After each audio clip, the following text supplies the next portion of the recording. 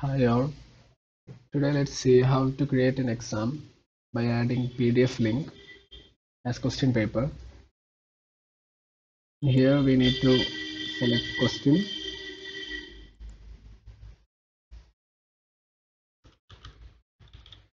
and then we need to paste the link here.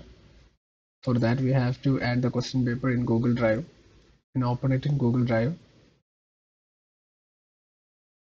and then click share and then change it to anyone with link. If it is in restricted, we have to change it to anyone with the link. After changing it, just copy the link and then just paste it here. After pasting it, just select it like this and click this button on top and then click done. Now the link is added. Students can click on this link and get the question paper.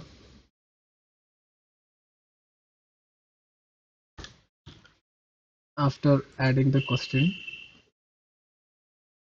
we need to create an exam and add this question to exam so that in student side they can see this question and that link.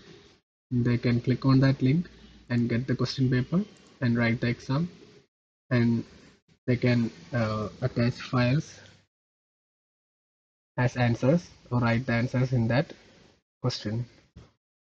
Thank you.